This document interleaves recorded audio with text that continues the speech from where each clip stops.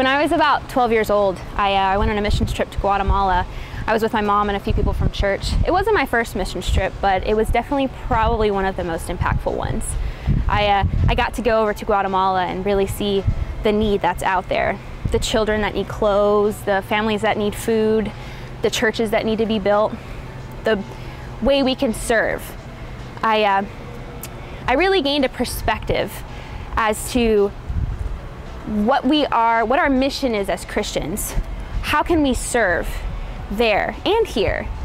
I mean, think about all the things you take for granted. Think about what you have that so many people don't have. It's ridiculous to think about all the ways that you can serve and all the ways that you can be a missionary here and there, everywhere. It's crazy. But there's something more I want you to think about. Don't you think there's suffering here too? At work, at school? I mean, think about the need that's out there. There's anger, there's depression, there's finances, there's self-image issues. There's such a need no matter where you go, no matter what country you're in, no matter what city you're at. It doesn't matter, there's a need.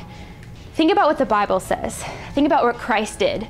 He fed the hungry, he clothed the naked. He did whatever he could to meet the need, to serve. Think about it. As Christians, that's what we do. We serve. And how can we serve? Through so many different things. Just think about it. There's an opportunity no matter where you go.